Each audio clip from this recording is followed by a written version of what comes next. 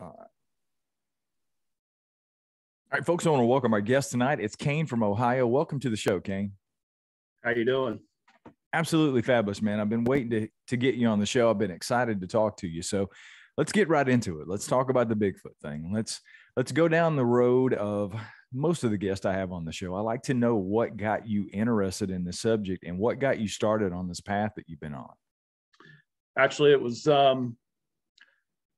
probably did a stint with I think with a lot of researchers. Started out investigating paranormal stuff. I had a house that had a lot of paranormal stuff going on at the time, and I would talk about it a lot with some of my friends. And it just so happened one of my research partner, Matthias Tipton, we were doing construction together, and we'd have about an hour and a half drive.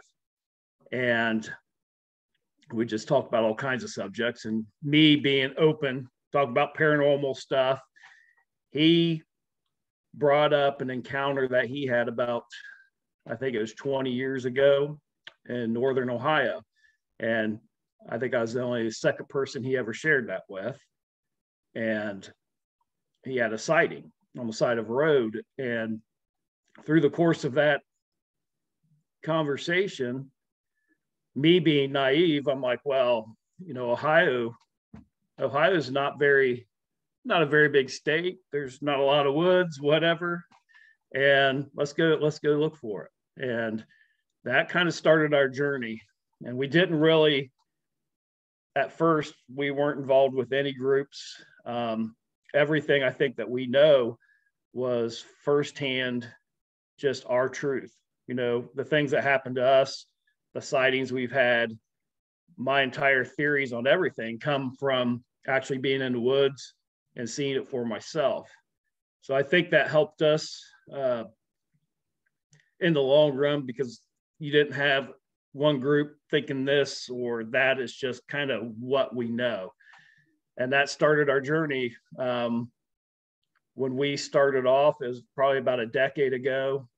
And I know we started off, we would go out 46 weekends a year, and which was a lot for anybody, but that we did that for several years. And it was right around average, about I think about 46 weekends a year. We were out in the woods, camping, mostly off grid, never using hiking trails. A lot of times what we would do, we would just pull off the side of the road and go, that looks cool. Let's go hike to that horizon. And that's kind of how we started it. And through that, the activity found us, I guess. We didn't know what we were doing. But if you hike long enough and you're out there in the woods enough, eventually, I think you increase your chances for an encounter. But then over the years, we started recognizing certain things would happen in certain areas. We take note and we just build on that. And you started off, I remember probably the first thing, and I just to clarify, I was not a true Bigfoot believer at the time. I was definitely open, but it really hadn't even entered my mind. I thought, well, you know, anything's possible. And like most people, I thought it was like a Oregon, California thing. Never thought about Ohio. And I remember one of the first things that happened to us, we were, I would say, at least 45 minutes off trail or so. It was in the winter. And we came across a trackway of bare footprints in the snow, probably the best prints I've ever seen in my life. But what really got me was there was a set of small prints, 3 or 4 inches, that followed this other set. And this trackway was long. And we actually convinced ourselves that this must be some crazy hippie out there, you know, just out in the woods, like done lost their mind or something. But that bothered me. The whole way home, I'm like, I can see maybe a person. going out there barefoot or something, but who would have their kid? I mean, you're going to have frostbite. I know now with my wilderness experience, you're going to have frostbite in an hour. I mean, Ohio is a frigid place in the winter, and I've even done tests, and that's really what started it for me, was the first initial tracks, seeing that, and I just could not get that out of my mind. Like, who would let their kid walk in the snow so far off? I mean, from that point, and what it really was, when it crossed, I think it was an old logging road. So it went through the woods, got on this old logging road for maybe 100 yards, and then crossed through. And I mean, I wish I could go back in time and cast. I mean, these were beautiful prints, but we just didn't know enough about the subject. We kind of let that go. And when we first started too, we'd hear tree knocks, and always thought, well, that's got to be another camper or someone out there hiking, and we ignored a lot of stuff. Until we had our real first encounter was in Wayne National Forest, and it was tree knocks, but it was like a machine gun. I cannot even express to you the power that this, and the speed of it. And it was hitting this tree so hard that you could hear the splintering off the tree. I mean, you could just hear splinters. And it was just like everything was calm, just like a normal hiking day. We were off trail a long ways at this time. And then all hell broke loose, just in an instant. And there was rock clacking going on, and we were surrounded. And this encounter lasted maybe between 5 to 10 minutes. And then it just stopped, and everything went back to normal. And that was the day I was telling my research partner, I was like, I don't care. Today I am hiking as far as I can hike to make sure that there's not campers up there or something, even though in my mind I knew this was different. We hiked a mile past the radius. We're so far out in the woods. I mean, we know so much more now, the areas we go into where potential hikers or whatever can be. And that's one of the things we try to do, is avoid those areas, so we could get into just prime wilderness and not have to worry about human activity. And this was one of those places that we know now, but that was a big start into it. And the 46 weekends a year evolved into me buying another property adjacent to a natural preserve right to my backyard, to where I did a stint where I was in the woods every day for 3 years, looking at tree structures and tracking and just trying to see what, I was fortunate enough to have the opportunity to do something like this. And I'd never heard of anyone actually documenting every single day what it's like to be out in the woods. So I did that. And that opened my eyes. And then to where I currently live, I live in a cabin in Hocking County, Ohio, which butts up to the Wayne National Forest system, to where that's like 1 million acres of forestry land. My backyard butts up to that. So I can go right out the back of my cabin and hike. And I can hike into that 1 million acres right from here. And this cabin is remote. No one lived in it for almost 20 years before I bought it. It was their vacation cabin. It was a little wealthier family in the area. This was like their cabin they used for holidays and Christmas get-togethers. So for like 20 years, no one's lived here permanently. And when I looked at the house to have it inspected, I had the inspector go check out the cabin, and I went out in the woods, and I saw things out in the woods that looked very, very much what I would expect for something that has activity in it. It was close enough. And so I bought the cabin. I've been here now 3 years. And I guess what I like to tell people now is I try to take what I've learned and I document movement. I document any strange activities around here, tree knocks, and then I just document. I try to be out there every day again, and just try to feel what it's like to live in an area. And it's definitely opened my mind to what it's like to actually live in an area that's potentially active. And I say that because it's my thoughts, it's my truth that these things move, and it might be a week of activity, 30 days of nothing. It might be a week and a half of activity, 2 months of nothing. It might be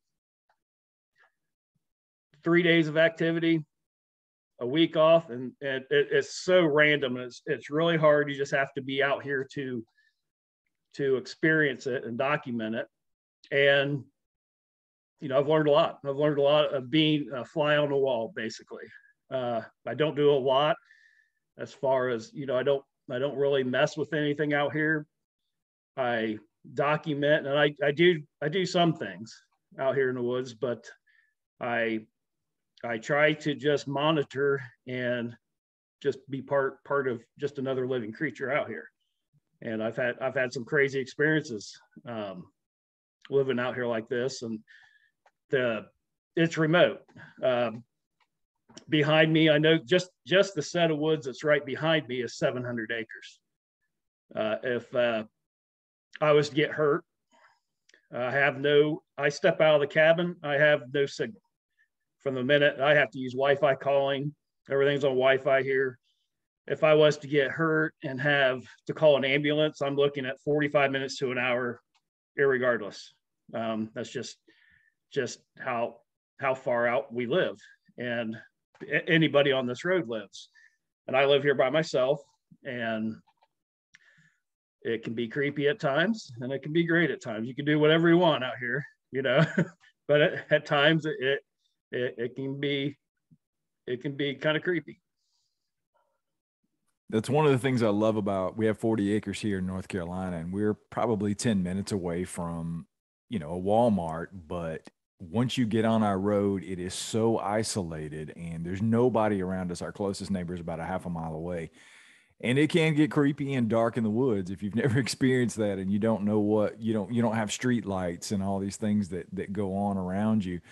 It's a creepy feeling, but I agree with you. I think it's one of the most fantastic things you can ever experience is being, we lived off grid here and on our property for almost 2 years before we got electricity and water and all the things that we have now. So I can definitely relate on some level to that. We're not surrounded by as many acres of property and land that you are, but there's so many things that you talked about in the beginning that I want to go back to. But first and foremost, let's just get into some of the experiences that you've had either on your property or other places while you've been doing your research. What are you finding, and what kind of experiences and encounters have you had? I've had, I believe it's 3 visuals. Now, my encounters that I've had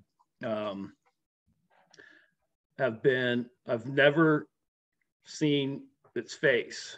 I've had 3 good encounters, but it's always been just not quite good enough to actually see the face of one of these things, but to know that it's real. My first true encounter was in a place called I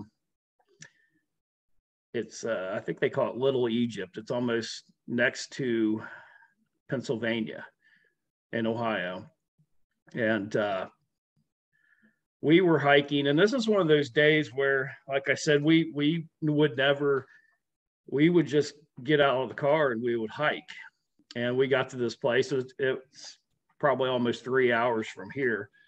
At the time, it's probably a 2-hour drive. We got there, and it's all like, when you get out of your car, it looks like all kinds of meadows.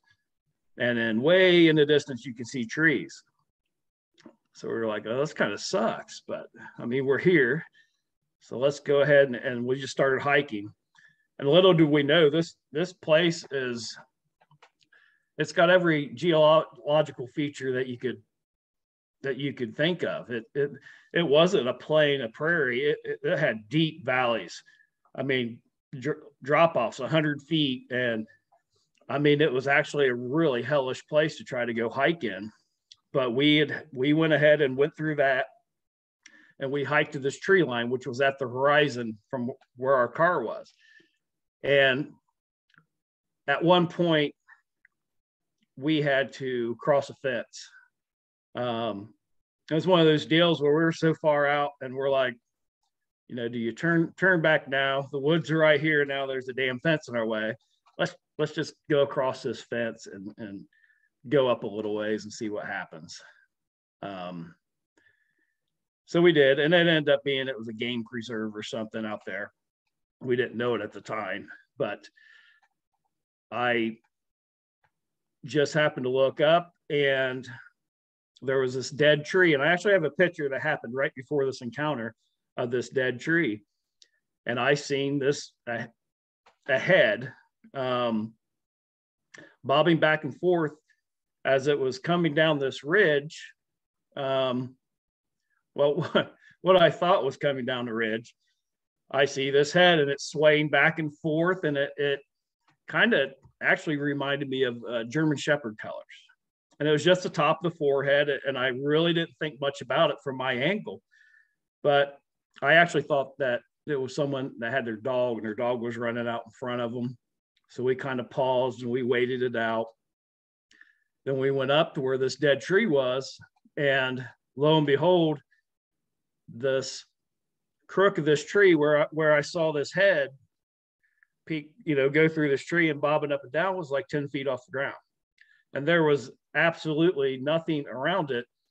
Like with your vantage of my eyesight to where I was, it just, none of this made sense. And we ended up hearing this thing. It was still moving. So we started tracking it. And as we started tracking it, it went up this cliff. I'd say about 1,200 feet in elevation, and it was dragging something. We could hear it dragging, but we could never catch it. So that was really my first actual sighting. My second sighting was a lot better. That happened at Salt Fork, Ohio. This sighting was, we're on a horse trail, and my partner went one way and I went another way. And I got off the horse trail and I was going over this ridge. And during this time, I had started training myself that whenever I hear a tree knock, to look the opposite direction. Because by that time, we'd figured out that first tree knock you hear is usually a distraction. So I did, and that's hard to do when something's really loud, to not look at the direction of the tree knock, but to look the opposite direction. But that day, I came across this ridge and there was a massive tree knock. So I just immediately looked the other way, and I see two individuals. And it's probably from, I would say, the mid torso up. And these things were running parallel to each other. And there was a span of trees that I would say the span of trees, I had a good 30, 40 yards in between these trees. It was a good clip. One thing about it was they ran silently. They were only maybe a foot apart from each other, which was really weird. They were massive. These things were, and I've done a lot of testing my own, what I saw that day, and I would watch cars driving at my property down the road in between about the same gap of trees. These things were running every bit of 45 miles an hour. I mean, every bit. So they ran in between these two trees in a really weird, it's like they're floating. Their heads never bobbed once, no up and down motion, just smooth and almost like shadows across the wall, if you can imagine that. And then as soon as they got out of my line of sight, it sounded like two elephants go running through the woods. Unbeknownst to me, my research partner was on the other side of the ridge. So these things were basically running. I was on one side of the ridge listening to this and hearing this. He was on the other side listening to something coming into the woods as well. But what he was doing, he was perched up and he was watching a deer and her fawn. And these deer came down in this ridge right to where these things had stopped. And all he saw the mother jump, like something spooked it, jumped, and then he heard the fawn just get killed right there, like it just something killed it. He heard a death call, and that's about the time I was texting him. I'm like, dude, you're not gonna believe what I just saw. And he's like, well, you're not gonna believe what I just heard. I just seen something crazy out here. So I got him back to where I had the sighting, and I tried to get him to recreate it. And I had my video just so I could, watch fresh in my mind. I told him, I was like, here's the two trees. Here's where I was standing. When I give you the signal, run in between these two trees so I can film it, at least have something to go by. So I give him the signal and I'm waiting. I don't see him. So I holler down at him. I'm like, hey, did you run? He's like, yeah. I'm like, well, I didn't see you. And he's like, well, hold on a second. And he got a stick and he put his hat on a stick and he just kept raising it up. And he's like, tell me when you can see me. And it was 8 foot or better before I could actually see where that hat was even in my line of sight. And then he's like, buddy, he's like, there's no way you can run on that terrain. He's like, it's the side of a ridge. It's probably worse than a 45-degree slope. He's like, whatever, if something was running across there, like a human can't do that. And I had a lot of, I knew exactly there was a lake behind there. I knew the exact two trees. And what really stuck with me was not so much, like, again, I didn't get a lot of facial details. I didn't get anything like that. I just got these things were massive.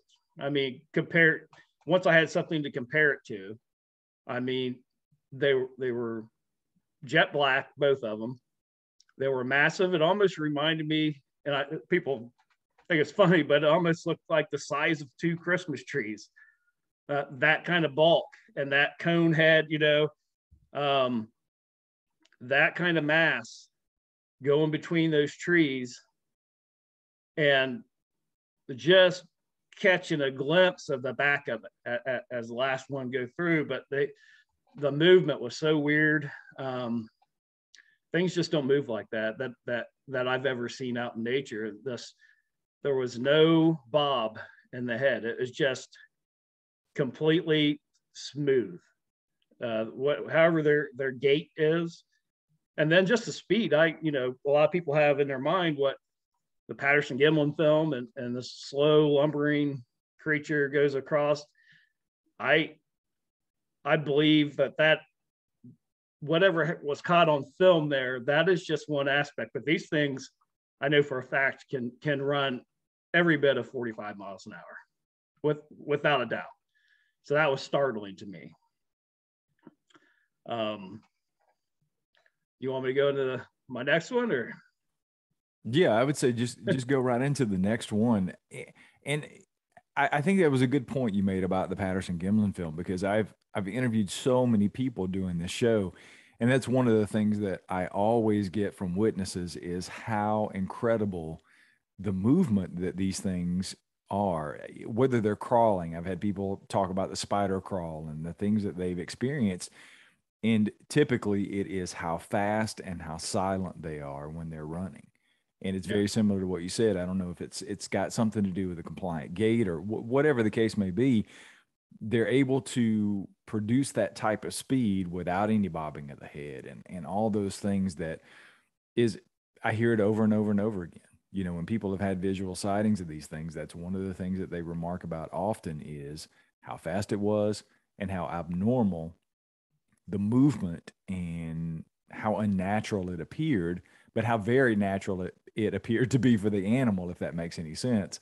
It's something it doesn't register to us as something we've recognized in other animals. However, it looks very natural to them. Yeah, So, absolutely. That's a great segue into you mentioned the spider crawl, and that's exactly my next encounter. I didn't really realize at the time, but you know, one of the things I do is this was a period of time when I was on my other property, and that was during that 3-year stretch where I was out there every single day. And the things were ramping up at this time for about a month prior to this sighting. There was a lot of activity going on. I was recording a lot of stuff. And it was right around August, I believe. I'm not good with dates, but I do know that I believe this happened somewhere around August. So in that time period, things just were ramping up behind the house there. And there was things such as people talk about wood structures and stuff, and we could get into that later. But I had actually, by going into the woods every single day, documented 18 wood structures the day after they were made. And that was why I was in the woods. It took me a year of in the woods every day to find these spots. And then after, it took another year to actually witness this. And then it was another year of not messing with these structures, but watching them every single day to just document if anything changes or whatever. But I had, at the time, he's a Doberman, and he was still young, and he was my hiking buddy, and we had just gotten him neutered like the week before, and I'd gotten home late, and normally that's a little later than I try to hike every night after work. That's kind of my routine. Even to this day, that's what I try to do even here. But go to work, come before I even get in the house, straight out in the woods till dark. And then I try to be back. And it was already getting closer to dark. But my dog was just now, he'd been laid up for a week, and he was looking at me and he was wanting to go hiking. And I finally broke down. I'm like, all right, we'll go hiking. So it was a different time, is what I'm getting at. A different time than I'm usually heading out into the woods. So we get out there, and unbeknownst to me, it just out of nowhere, I just look over. I'm down in the lower part, a kind of a flat, and I'm surrounded by ridges. And I just happen to look up, and this thing comes out, and I don't think it sees me, because it's not facing me. It's like crossing my path, but from a good distance, maybe 120 yards. It's at the top of the ridge. I'm basically about 30 yards from the lower part of the ridge, coming up to this ridge. This thing comes out, and it is kind of like a belly crawl. It's it's hard to explain, because this is such an alien type of thing to watch, but it's possible it was on its toes and just its fingers. And kind of cartoony. Now, in retrospect, this thing was either 5, 6 feet. I mean, it wasn't giant. It was smaller, but this thing came out across in like this creepy belly crawl, like on its fingers and on its toes, flat across the ridge, turns and sees me, puts its hands together and jumps in one leap from the top of that ridge all the way down to the bottom of the ridge, which is probably in my mind at least 30 yards, and one jump, and it has its fist out like Superman, jumps down into these bushes. And I'm just bewildered at what I'm trying to calculate in my head, like what in the hell was that? Now I'm a guy out looking for Bigfoot, and this is so mind blowing. I was, for lack of words, it took me well over a week to even come up with a way to describe what I saw. And what I ended up saying was this thing was like moving like a salamander. It had very long arms and jumbo size hands. Like its hands were like Mickey Mouse, that much bigger than its arms. It jumps down into these brush, and I'm not really thinking straight. I'm still just trying to calculate what I just saw. So I start walking up to this bush. And then it kind of dawns on me as I'm walking, I get pretty close to it. And it just kind of dawns on me, maybe this isn't the best idea. I'm sitting out here. My dog, he's just been neutered. He was younger at the time. He ended up being about 120-pound Doberman. So he was his own force of nature, but he was medicated. He really didn't have a clue what was going on. So I just turned. I mean, as soon as I turned around, there was, I don't know if it was the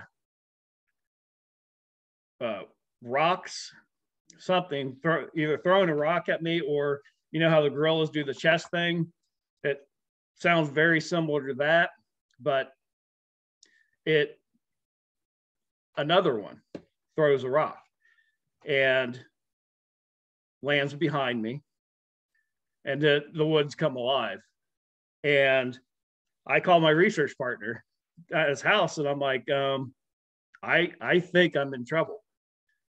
I'm in a situation.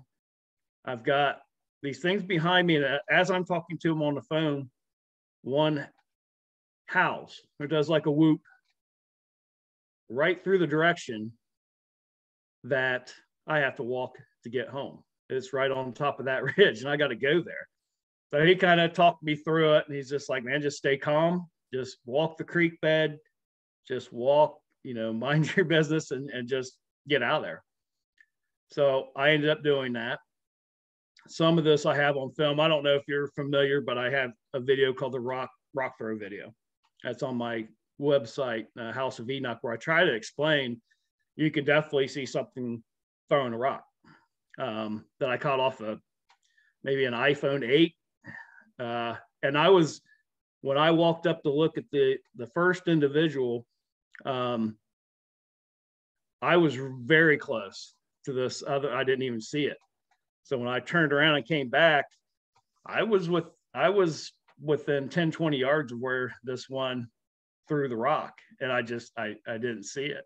I did a lot of analysis on that video, and it's still perplexing to this day what's on that video, because you definitely see something moving, but you also see this massive black shadow basically behind this tree. And I've done enough comparison shots and stuff that at that same time, any given day, you could see through the tree line. You could see trees behind it. You can't when you're looking at this video. But I get out of there, and nothing happened. I got out okay, but these things followed me home. And I had at the time I had a FLIR Scout, and I had so my house that I lived, it looked over preserve. The whole back of the house was glass, and on the second floor was where the bedroom was. That went out to a 2-story deck, and I could just open the door right there, walk out. So, and I did that almost every night. Just look around, get my FLIR out and stuff. And this night, first I just went out, and what caught me by surprise, I stepped out onto the deck, and something was in my backyard. I had an in-ground pool, and as soon as I stepped onto the deck, something took off in the back, and like I had a fenced-in yard, woods all around it.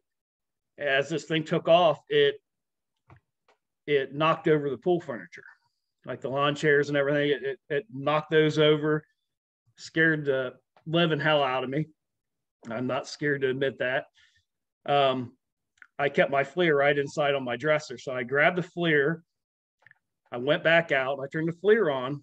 And at the time I thought that this thing had ran out into the woods. So I'm out on my deck, looking out in the woods, trying to locate, like, there's got to be a heat signature here. That's not what it did. It was underneath me. Like I mentioned, I had a 2-story deck. It didn't run out to the woods. It ran directly underneath me.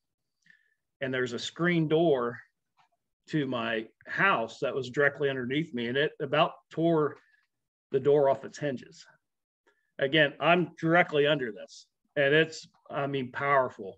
It sounds like it's coming in the house. At the time, I'm unarmed. I am. It's pitch dark. Even there, it was pitch dark. I run into the house, and kind of get my wits together again. And so I finally go back out, and I try to look down, and it's not under the deck anymore. It had moved. And now I had a pool house built, and it was a nice pool house in the backyard.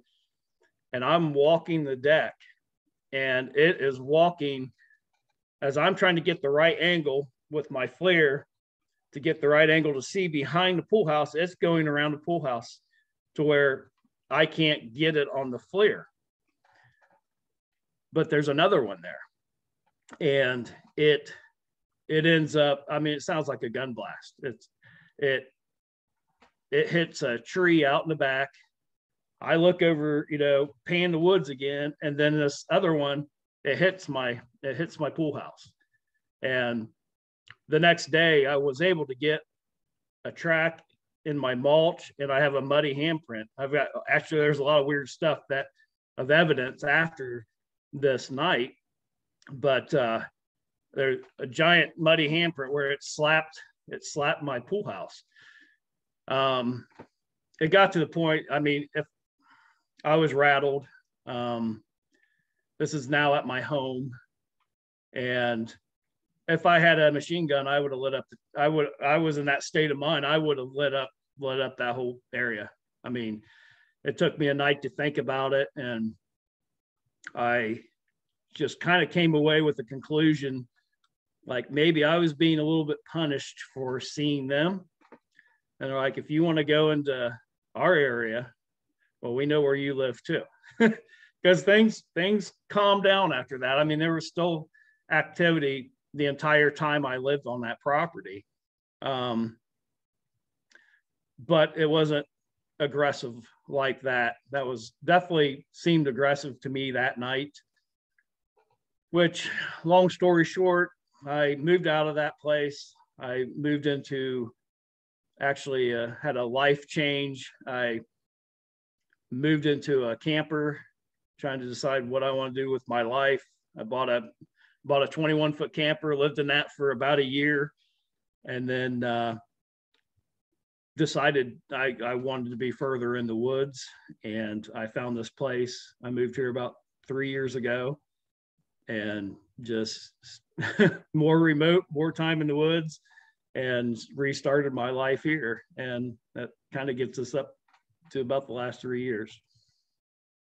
Well, there's definitely some awesome encounters, man. I definitely appreciate you sharing those. And I do my research behind a microphone, right? I collect people's stories, and I put the show out every week and let people hear what people are experiencing. So I always love to pick the brains of people who are actually out in the field doing this day after day, right? And I have so many questions because I've talked to hundreds of people now from doing the show. And one of the things that you mentioned a couple of times that I want to get into and sort of pick your brain about, that I have always been very curious about, is tree structures. You know, I've had Shane Corson on the show from the Olympic Project. We've talked about the nest site that they're working and continuing to work. And, you know, that's a little different than a tree structure. And Absolutely. I have found things here on my property in North Carolina. Recently, I was filming a television show, and they had to come out and do some pickups recently. And we're hiking through the woods here, and I come up on this area that I'd walked past before, and there's all these trees like interwoven together. And it was, you know, the cameraman was like, "Hey, what's that over there?" And I'm like, "Well, let me go check it out." And I'm like, holy shit, this looks like a tree structure on my property, 250, 300 yards from my house. And the more I looked at it, and I'm sure when the show comes out next year, you're going to look at it and say, well, that looks like it's been, you know, somebody had to make that, or somebody had to just plant that for you to find. Well, no, it's literally that close to my house. And we've hiked past there with the dogs before, and I've saw the trees down. But I promise I'm getting to a question. I'm starting to ramble. My point to you is, I have, you know, I'm a one-to-one correlation kind of guy. You know, I'm former law enforcement. I spent 16 years as a cop, and I want to know where the evidence comes from.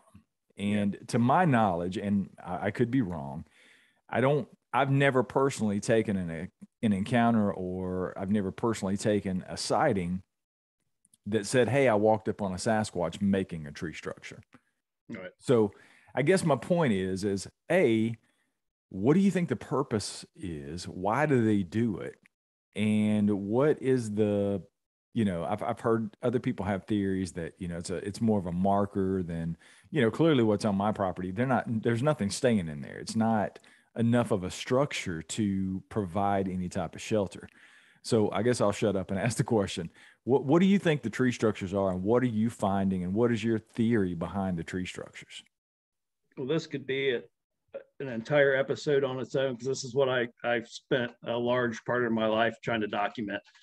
And I'm exactly like you. If you go to my website, House of Enoch on Facebook, you'll never hear me say a Bigfoot did this. Unless I physically see a Bigfoot doing this, I always say the individual. Even the pictures and stuff that I post, one thing my research partner taught me was that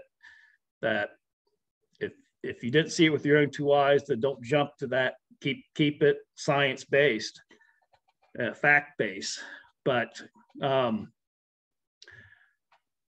we've been looking at tree structures for almost a decade now. One of the things that really, really opened my mind was when I told you I'd seen these found 18 tree structures that the day after that they were built. And I also had the opportunity for a year to watch these structures every single day. And one of the things I learned was nothing ever came back to these structures. There was one that actually had some activity in it throughout the course of the year. The other ones that were built pretty much watched them fall to the ground. I mean, it was almost like a temporary purpose, but that got me going. So where I was at there, directly, my hike that I did every day was 65 acre of land, which tied into another 250 acres. And then across the street, another 250 acres. And so that was kind of my area. I ended up hiking about every inch of all that and finding every structure that, you know, you could find out there. Documented that. And then I would just document any new structure, anything. And this current property that I was at the time, those 18 structures only happened 2 nights out of the entire year. There was never another structure built of an actual structure. So let's say teepee types and stuff like this. One thing I did notice was a lot of smaller stuff would happen all the time. And it's, I mean, now doing what I do now, I know that most of the stuff that's going on is happening right under our noses. And the thing is, we are not out in the woods enough to notice it. Just, it's impossible. I've got over 10,000 pictures I've documented. I've got what people call leaners, you know, documented moving throughout the woods on different trees. And maybe there's 2 sticks. Next week, there's 1 stick. And now they've changed trees. Little things like that, that you would just, you know, the weekend warrior is never, ever, ever going to be able to pick up on this, including myself. It's when I hike out here, I have enough property here. It takes me a little over a week to do the whole thing. So I always feel like when I do find something new, it's within that time period. And it's not as common as a lot of people think. I think there's some structures that are out there that are more like landmarks, something like that. And then there's other ones with day-to-day information. So that is passing on, and kind of the way I feel these things move. My theory is they have scouts, basically. Wherever the family group's going, they send out scouts. The scouts' entire job is to make sure there's no danger. Nothing's changed, nothing. And the scouts will go out ahead of the family group and they will provide the information, that little stuff that I would see. All of it has meaning. Maybe it's, hey, saw someone over here, so we're going this way. It's navigating them through the forest, which is also why I believe that they're so hard to spot on trail cams, because I believe that's the job of the scouts. Anything that is different in the woods, it's their job to steer around it. And we've done enough research over the years that with trail cams getting marked, go out in a good area, and we would basically hang our trail cam visibly, and then we do a 360 around the entire trail cam and just let it sit out there for a month or 2. And if it was in a good area, there would be a structure or something that you'd see it, like, hey, there's a big X now. Something would mark that trail cam to let it know whatever that they basically found it. And I believe this because on my old property, someone tried to get in after I filmed the rock throw video. Someone came in, may have been government, I don't know. All the trail cams were the same issue, but they put in 5 trail cameras in my area, and I found 4 of them in one day. And then within 3 days, I knew where every single trail cam was, and I was never on that trail cam once. So if you have an eye for something like that, and if you think about this, if someone moves around your lawn chair in your backyard, you're going to notice it because it's your backyard. These things, it's the same thing. They talk, communicate basically under our noses, and we see the big structures, and we see this stuff. It all has information. I have a pretty recent acquaintance, which is another story that was really interesting for this next year. But this gentleman that he's doesn't live too far from me. He's into the same thing, and I love the term he uses. He calls it wood talk, and to me, that is a perfect description of what is going on out there.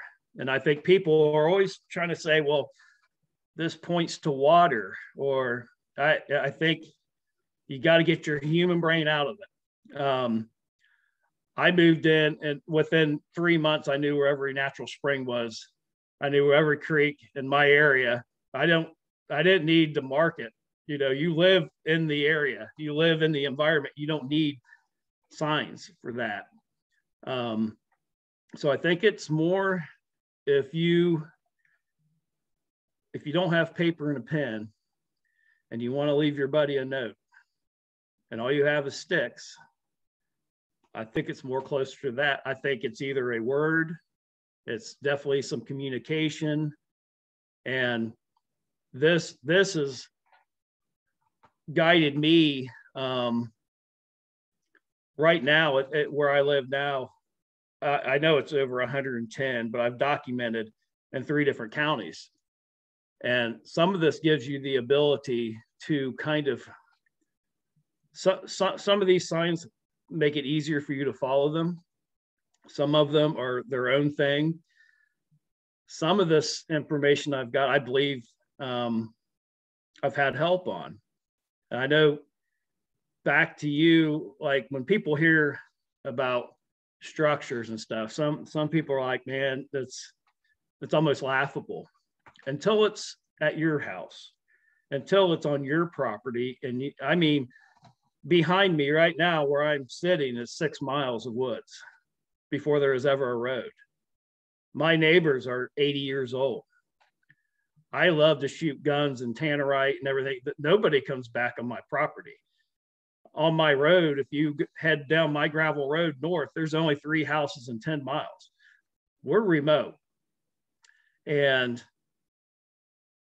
the stuff that when I moved in here, I documented everything on my property and everything since. So I know, I know this is all private land. You know, there's thousands of acres of private land. I know who my neighbors are. I know that's not my neighbors.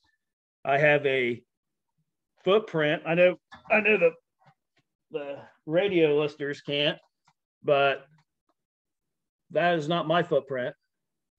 If you can see it, for the web viewers, that was filmed in my pond. I casted after hearing it all night in my pond.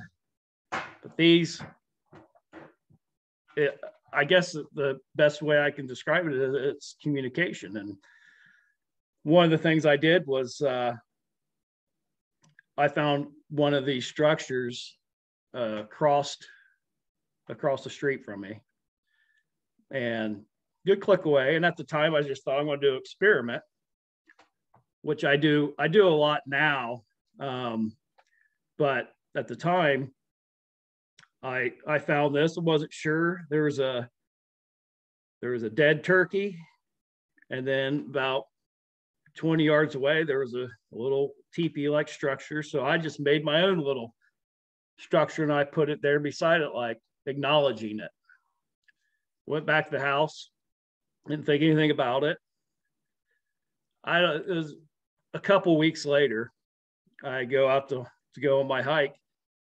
I walk out in my backyard, and in my backyard is the same exact sign that I left half a mile away next to that structure. And what basically all it was three sticks and a triangle with a rock in the middle. I go in my backyard, walk right on the trail that I always use to go out to the woods, there's 3 sticks and a triangle with a rock in the middle of it. And I'm like, and that really started off some communication. Up on the ridge ahead of me, I went for several months where I was having communication back and forth with something. And what was crazy about it, I don't trust anybody. I don't. I have 7 surveillance cameras covering my driveway. That's the only way in from the road. So whatever was coming in and doing this was from coming 6 miles behind me. That's because everything else is covered. And I would check that. I would think, is my buddies messing with me or something? And it was just not. And it ended up having whatever this was. It had a 9-inch print that year. So I ended up tracking this 9-inch print through the woods, not so much prints, but if you know how to track, I went and I was miles back behind me, found another little tree stump, kind of similar to what was near my place, right along the trail where this thing's been walking. And I started doing it again, leaving little signs, and started having activity there. And I didn't tell anybody that I was doing this, no one. So that to me was proof that at least whatever I was dealing with was coming from deep in the woods. But one thing it did do, I believe it was trying to communicate in a way that to try to teach, because I learned some stuff from it. And it took me getting lost. Every once in a while, I'll get back here and it'll get dark and I'll get turned around. And I got lost, and I got to a point where I could hear my pond, but I came in, I could hear the frogs and stuff in my pond. So I knew I was close, but I came in just a completely different angle from where this stump was. And it dawned on me. I'm like, holy crap, that's what it's been trying to say all along, basically. So I looked at that information and I followed it from what I perceived. Went across, went up the other ridge, and there's a 20-foot star structure, right where this information was basically telling me to look. And then from that one, using that kind of information, I found another one. And so some of this I think is navigational, and some of it is day-to-day information.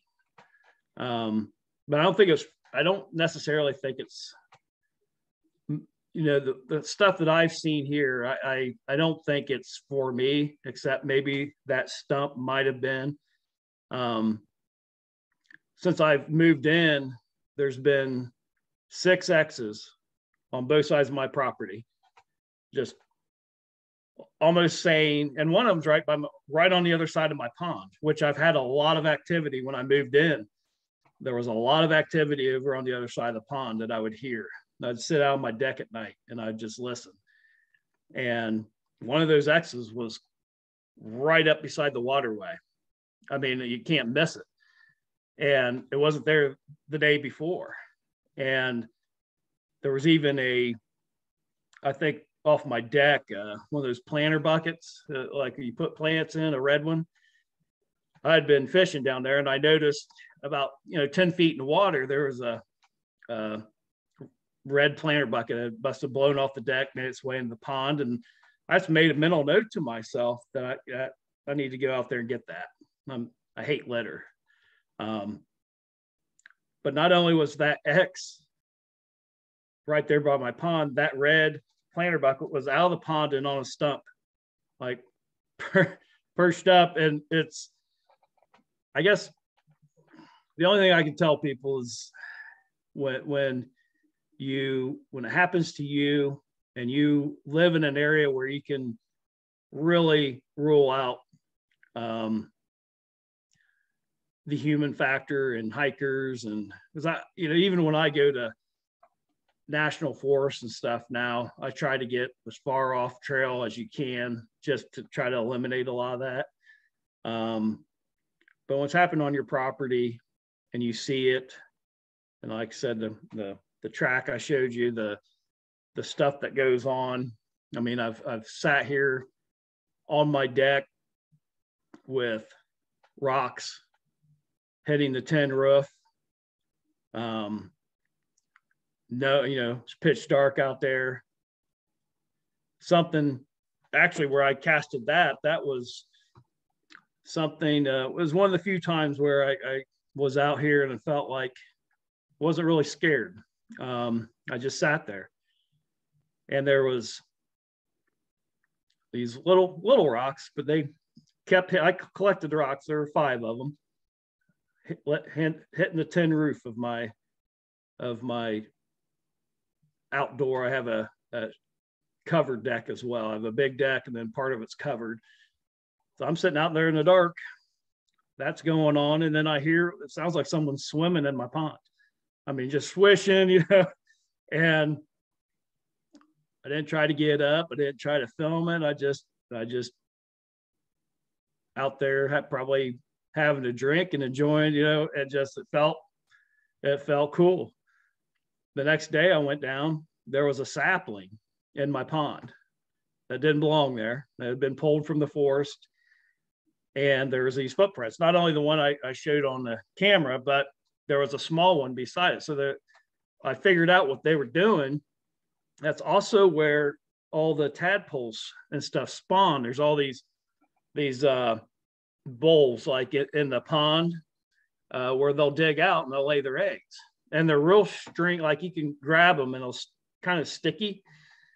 They're taking that tree, using that sapling, and they were standing at the edge of the pond, and they were probably stirring that and getting all those eggs, all that stringy stuff on the branches and pulling them off and eating them. And this is 40 yards from where I'm sitting. This is going on. It's stuff like that. I mean, the one thing I've learned with living out in the woods like this is you really know nature. And you also get a feel for what's normal, what's the normal vibe. And in the winter, it sounds like Jurassic Park out here. It's just, it's loud. And then in the winter, you could hear a pin drop. I mean, it's as quiet can be. But you can tell from the insects, all the prey have a communication system. When it could be a fox, it could be me, any kind of predator gets in that area, you can, if you attune your ear to it, you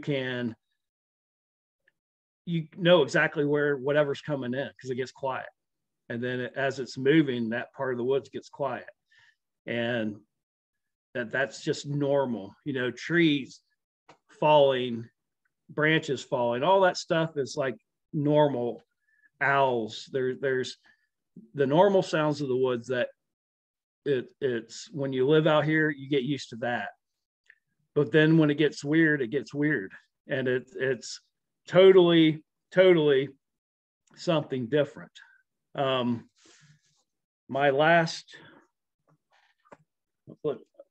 put it in perspective, my last encounter here was September 14th. I have September 14th through September 21st was the last time some stuff happened that I was able to record. Couple tree knocks that I did get on video. I was sitting out back one of these nights, and it sounded like a very, if you could think of a cow, if a cow could talk, that mumble, something was out in the woods and it was mumbling. And it went from that, and I kept trying to get it on my recorder, and then it stopped. And then I'd wait a little while, and out here, I'm always worried about battery life and that. And then this thing pops off from doing that to almost like it was singing. And it was just, it actually was very pretty sounding, but it's so far off in left field that it's like, there's nothing out here that sounds like that. I mean, this thing was like serenading. And it was pretty. I mean, it actually, I'm a musician, is one of the things I do too. And I'm like, that thing's carrying a pretty good, no, that wasn't like, it wasn't words, but it was like a humming type, and it went higher pitch and down.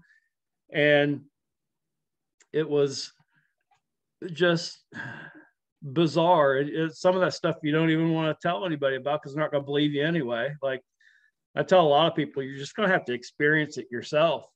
And people have had experiences here. I got a new FLIR. I got the Pulsar Helion 2 Pro, and that was right around this time. And I was actually up in the woods trying to just look for tracks and stuff where this stuff was coming from the next day. And as I'm coming out of the woods, and I'm following something, you know, it's not prints, but it's movement that I can see.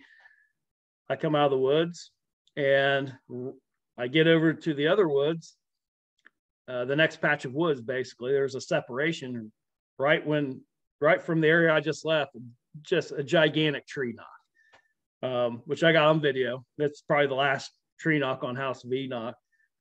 But I just dropped. I dropped right there where I was at because I had my really good FLIR, and I tried to wait this thing out. I'm laying there, and I know that has to, if it's going to, I come to the conclusion that this thing's tracking me. I'm trying to track these, and something's tracking me now. And so I just lay there. It gets dark, and I'm like, I've got the perfect angle for this thing. All I got to do is wait, and it's going to come out, and I'm going to get it. I'm going to get it on camera, on the FLIR. And as time goes on, I hear something behind me, and it's come. So now I've got something up there that hasn't moved, but now I got something creeping up behind me, and I can hear it breathing. It's real heavy, like real heavy breaths. I don't know whether it's a bear or what it is, but I'm in a position where I can't get flanked. I'm out here, like I told you, the emergency services, I'm dead in the water. So I had to get up. My legs were asleep. I get up and I kind of stumble over, and I try to get positioned. I get the cabin positioned behind me. So at least whatever's going to come toward me has to come from only one angle. And that basically gave up my location, and just all the activity stopped after that. But that's my hope, is to be basically a fly on the wall out here, to be here at the right time. I've got a FLIR that will get a heat signature. I've gotten a great heat signature from before that was very well documented, and it was over 9 feet tall. That's on there as well if people want to look at that, and a whole 45-minute video of explaining exactly how I determined the size of this thing, because I could go right back to the trees. I put a white dot on the tree, my height, superimpose everything, and this thing was giant. So my hope is that we're going to have that here. You know, at some point or another, the activity is sporadic. But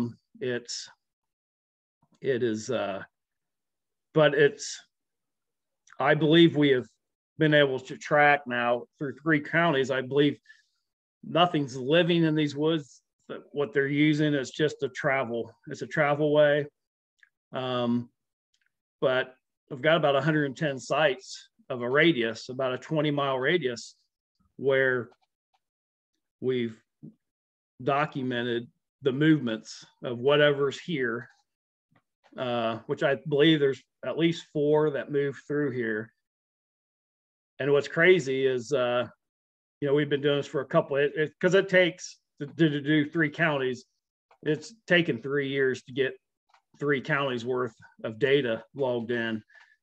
But during that time, there was it's called the Stoutsville Bigfoot sighting, and it was on the BFR page. And they had Matt Moneymaker came down. They had everybody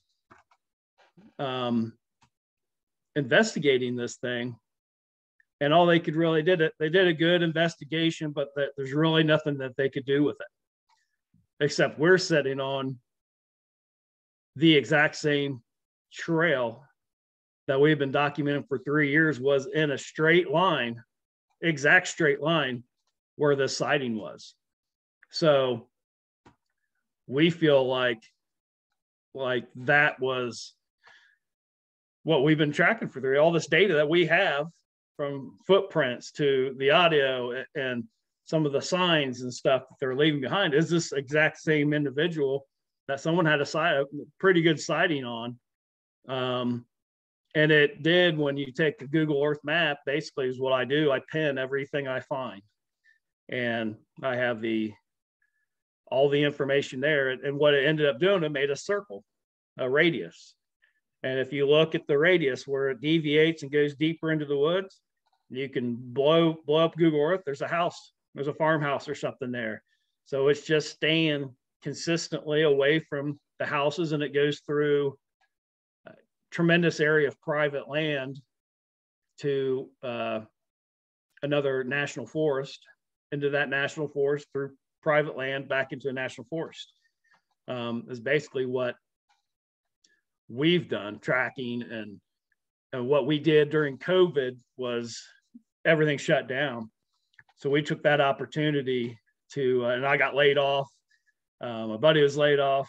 We went and took that opportunity and set out here and went all the way over into the national forest. So basically 7 days of just tracking wherever. I mean, we were up on a ridge behind farmers' houses at night. I mean, we're just obviously probably doing a little bit of trespassing, but we're just hammocks, in the woods at night, just follow, like someone's got to do it at some time. Someone's got to follow these tracks and see where they're going, what they're doing. So we did, and it ended up in a national forest. The last night there, we ended up, this whole time we felt like we're never going to catch these things, but at least we could document that. But the last night we ended up hearing a couple vocals in the national forest that we were able to record, and they were far off. So we were still probably a day's hike behind this thing, but it was just beyond that is where the Stoutsville sighting was. So interesting, when you put the data together, what you can get. And that's one of the things that I appreciate the most about folks like you in the field that actually get out and do the work and do the documentation. I don't think people realize what it takes to be that dedicated. So I say thank you, because shows like this benefit greatly, because tens and thousands of people are going to be able to listen to this and sort of gain the same knowledge that you've put the last, decade of work into. They can get it in an hour plus in a podcast. And I think that's one of the special things, and one of the things I keep coming back to and doing this show week after week, because I think that information is so powerful, because people are going out and they are finding things and they don't know what it is. They haven't, there are these weekend warriors, as you said, even me, walking around, I've got 40 acres here, and I see things that I'm like, that's a little strange. And I've walked past it 10 times before I ever just walk over and take a really close look at it. And there's no telling what I've missed on this property, So I really think it's important for folks like you to do shows like this, to impart that knowledge. And I'd certainly love to have you back, man. It sounds like we just scratched the surface on so many things we could talk about. I was scratching notes as you were talking, and I've got like 10 things I should have asked you during the interview. So we'll definitely have to work out the schedules and get you back on, man. It's been an honor and a pleasure to have you on the show. I've really enjoyed it. Absolutely. It's like I said, it's just what I tell people is you got to be in it. Like for me, I have a giant love of outdoors. I have an outdoor site, outdoor living, primitive living.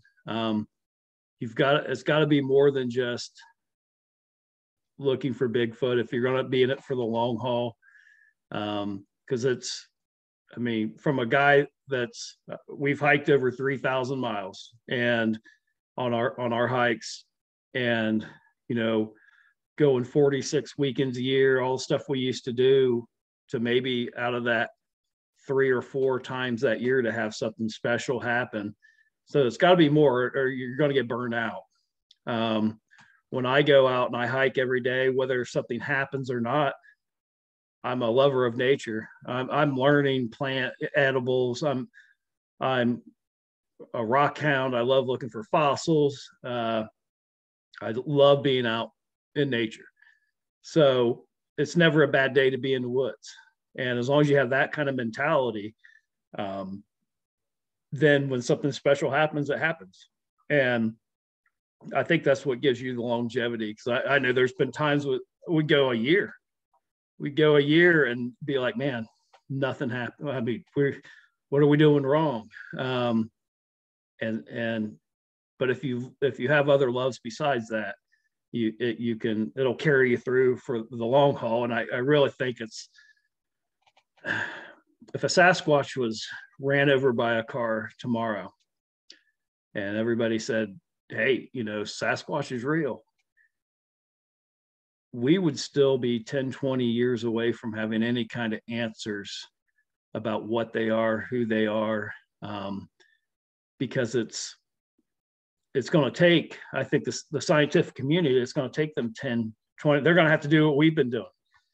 And maybe better funded, but I believe they're going to have to rely on our community to get them started, that have been doing it for years. But I don't care about the sightings anymore. I want to know how they live.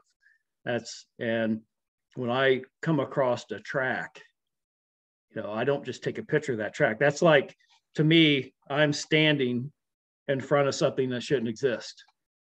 This is a legend of something, and I want to know why it's here. Why is it in this woods? I want to know what it's looking for. I want to know everything about this thing's life, more than I care to even see it. And that's why I try to do the fly on the wall approach. I don't care if I see them out here, but if I'm there the day after and I can look around and see what they're eating and what trace evidence they leave behind, I'm happy, because I'm actually learning something about the creature itself. And I think the more people, when you start looking into the wood talk and stuff, what you're going to see is a social structure. You're going to see more than an ape. You're going to see a social structure that, I get a lot, I don't want to get off track, but I've had conversations with Shane Corson about the nest sites. We can take what we have found in Ohio. I've done it with him, the correlations of the formations and how the area that they're in. We have found a nest site in Ohio, and taking the information that we've had would blow people away just how much it connects to something on the other side of the country. Without ever talking to him before, we could lay down a nice basis of, like, I could kind of tell him how the nests were, the formations of them, about the elevations they were in. I tell him a lot of the stuff without ever talking to him, just by what we've learned here. So there's a huge correlation when groups that are actually out doing the work talk to each other. I mean, it opens up another door every single time. Yeah, I couldn't agree more, man. And that's one of the things Shane and I talked about when I had him on the show, is they're out doing this work in the Pacific Northwest, but yet things are being found in other places like Ohio, and just the correlations between the two. And if you don't talk and you don't communicate, you don't share that kind of information, nobody knows. And then it's like, oh, holy shit. Well, you found the same thing I found in British Columbia and in Georgia and in Florida and Tennessee and Ohio. And I think it's just, I've had people on the show. I do a paranormal show as well. And I think it was Preston Dennett that I had on. He just kept telling me, Brian, everything's connected. And the more I do these shows and the more people I talk to, I firmly believe that everything truly is, at the end of the day, connected. Yeah. Kane, tell us one more time. I know you've got the House of Enoch. Is it a website? You got a YouTube? You got Facebook? Tell everybody where they can find it. And I'll certainly link to it in the show notes for the show as well. Easiest way, I have House of Enoch on Facebook. Is it's just it's like a journal. I mean, if someone wants to learn something, go back to the first video and you can take the journey with me as I go. I have another outdoor site that's called Off the Trail. It's just all about outdoor living. It's basically everything on the days where I'm not getting any research information. It's my other video on, whatever, making tinctures of medicinals or restoring furniture, anything to do with outdoor life. And then from there, I have a YouTube page, but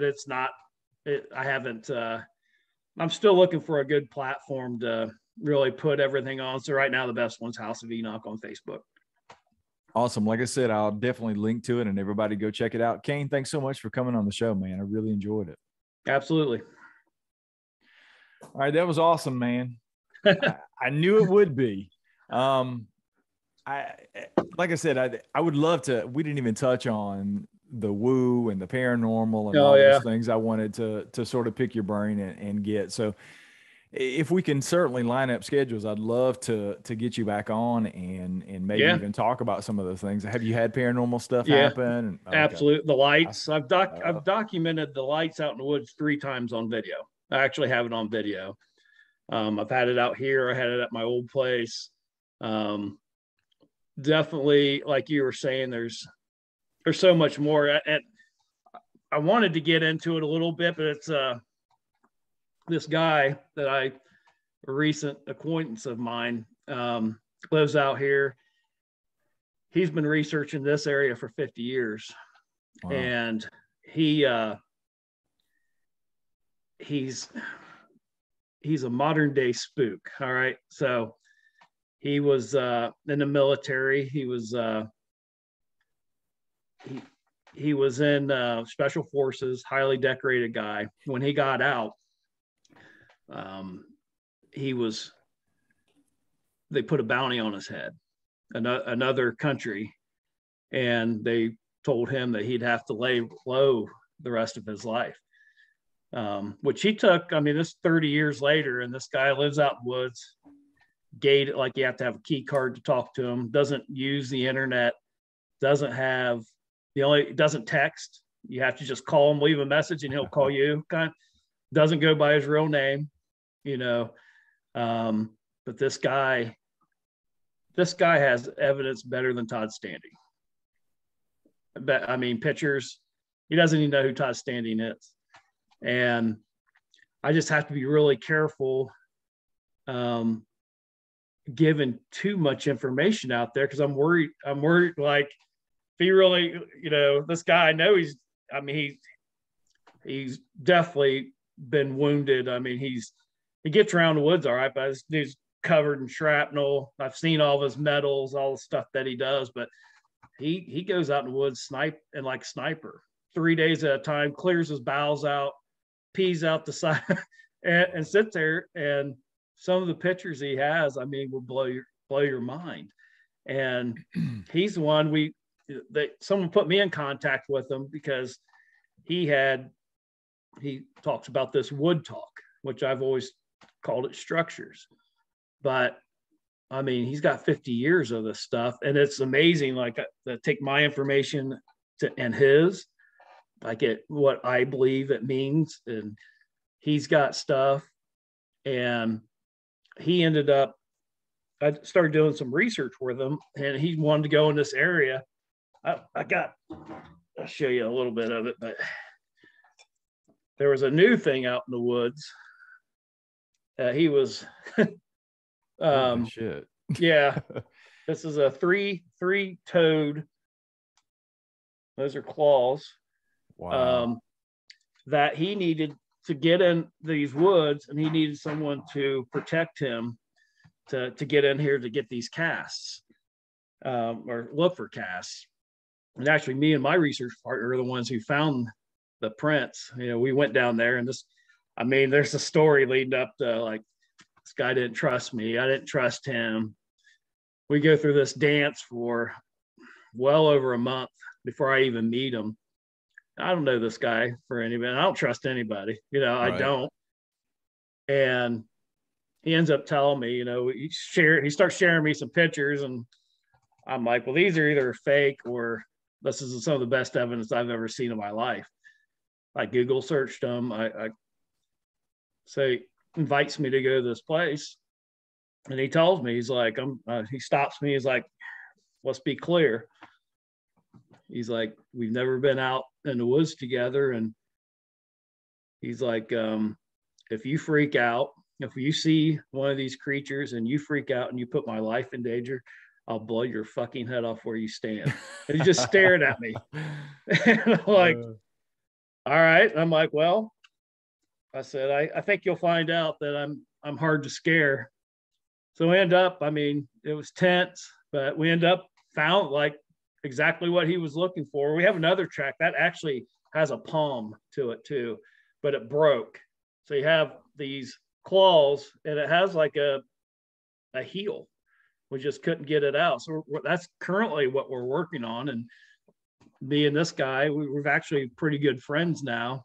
And he's got, well, I was telling you, like, my data is 3 counties. Mm-hmm. So it's kind of from me north all the way west. He's got 50 years of maps that he gave me of all of his stuff. So now we've got like this gigantic area with what this guy is. And then, like I said, we went in where he said, and we found these crazy prints. So I'm excited about this year coming up, getting out with this guy and getting, like, he's almost close enough. Like, he'll call me, and the way the roads are out here, it's just, he's the next major road. So if he hears something hollering out in the woods, he'll call, because there's a likelihood we might be able to both hear it.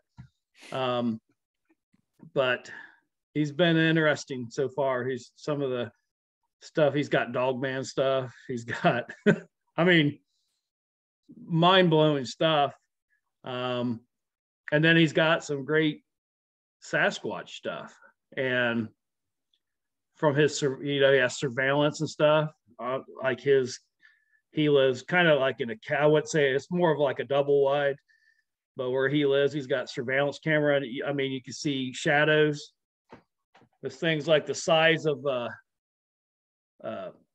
outdoor garage height goes by, and it's got a tail. He's got crazy, and he's done. Like I said, he don't even know what to do with this information.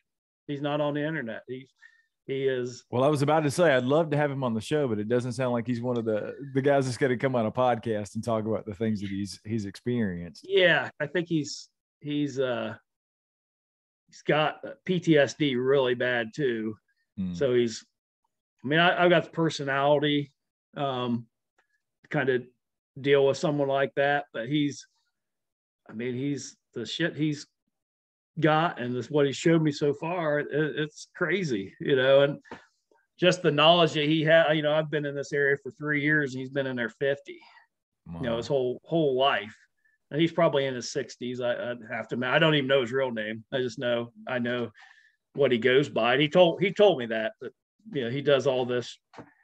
And that's how he lives, man. You go into town with him, dude drives 90 through these. He thinks people are still might be out to get him, and I don't know if they are or what. But I know he's got the scars to prove. He's got the medals to prove it. And he definitely lives this life where that's what he does. He goes out in the woods, and he sets up and takes pictures that'll probably never see the light of day. Yeah, I think there's a lot of that, man. It's funny you mentioned Todd Standing. He's actually going to come on the show. We've been working to get our schedules together over the last couple of weeks, and I think Yeah, it may be after the first of the year before I'm able to sit down and interview him. But I've been trying to get him on the show forever, and I've kind of called him out in the past. Some yeah, of the things, I'm like, I'm not so sure that that's actually what you say it is. And when I had Les Stroud on the show, we talked a lot about Todd, and they're friends. And after Les told me kind of off there, he's like, after Todd hears this show with me, he's probably going to want to come on your show. And I was like, oh, well, imagine that. He emailed like a week ago, and I'm actually going to get him on the show after all that. So yeah. I've had several conversations via email with Todd.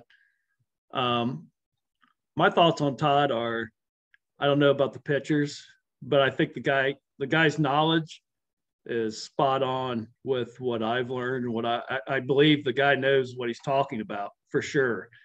Whether the pictures are, I tell people, like, imagine you're just watching a Monster Quest show and it's an animated Bigfoot, but the information's good. And it might be real Bigfoot, I don't know.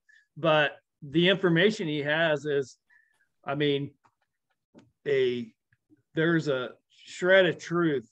You get in the community and everybody's across the board, but then there's the truth that you learn by being in the woods, experiencing it for yourself. And I've even heard on your shows, someone will be talking and I'll be like, that dude's for real. He's because it's like, I know exactly what he's talking about, and some of the stuff they're describing. It's like people that have experienced know, and it's kind of your bullshit meter, what the truth is. And that's like why I can talk to Shane Corson and there's a thread of truth, of facts that are the same there as they are here. It's the same thing. And I could go into so much more. I try to not give out too much public information on some things. I keep close to my chest because we have a way of knowing, like with certain structures, whether they're real or not. And it's just, I've never heard it talked about, but this is one of the things I felt was shown to me. And that's why I didn't really get into it. But when I came across the ridge, I seen it from a different perspective, but I seen other things. So it's almost like the main thing was not even what I should be looking at. And once I started doing that, it can't be hoaxed because I've never heard anybody talk about it. And it has allowed us, it works, go from site to site to site to site. And part of that, when we went on that journey through these, that's what we were doing. We were taking that theory, because it led me straight to two other ones and just expanded that. And then in the meantime, we're finding tracks, it's like, this is working, and we've taken it out of state. It is the same thing. There's when I say that it's like wood talk, some, and I don't know all of it. I don't even have a clue half of it, but I do know some of them. It's definitely directional. If you imagine, just, I think I've seen some like, okay, you have a ridge, the ridge above, and then we're going this way. It's the picture of the ridge built in sticks, some of it's like people always try to put these human terms to this stuff, and it's not. It's a lot of it is just like if you could use for a word or a description, and you're using sticks instead. And I know one of the words for Sasquatch is Sitco. That means stick Indians. Back then they would walk into a territory, they would see this stuff. They know better get out of here. They were calling them stick Indians because of the stick structure. That's my belief. And we just forgot. We have forgotten. I think most Native American tribes have probably forgot what that stuff means because we got out of the woods, but they're still using the same communication as they always have. Yeah, it's crazy, man. Yeah. Well, I definitely want to stay in touch. I'm trying to put together at some point in time after the first of the year, maybe the first couple of months of the year, I'd like to do like a round table and have, 4 or 5 people. I think I've got Deborah Hatswell from the UK. I talked to her this morning and I may have her on. I'd like to maybe try to get Jeff Meldrum back and maybe even Les Stroud. I talked to Les about it when I had him on, and yeah, I'd love to have a group discussion and talk about some of these things together and kind of get everybody's mind. It's almost like a mini, I envision it as almost like a mini Bigfoot conference, in a podcast, and if you're interested in that, I'd love to stay in touch with you. And oh yeah, man, definitely. When I get it put together, I'd love to have you back for sure. Yeah, I'm out here. There's not much going on. So. Well, awesome. I'll definitely stay in touch. Matter of fact, I'll either have Danny or I'll email you at some point and just shoot you my cell phone. So, if anything comes up or you find anything crazy or whatever, I'll just give you my personal cell and you can shoot me a text or give me a call or whatever. You probably can't get the lighting good enough. There's the other one. Oh yeah. See, the rest of the palm was gone, but that's kind of stuff we're getting right now. It's something it's not Sasquatch, but it's something. Well, I'll keep you abreast. Yeah, I'm definitely into all the cryptids, man. So let's definitely stay in touch, and I'd love to have you back for sure. Sounds good, buddy. Awesome, man. Well, I got another interview at 8, so I'm going to go get ready, and I'll holler at you later. Okay. Take care, buddy. It's nice meeting you. Awesome. You too, bud.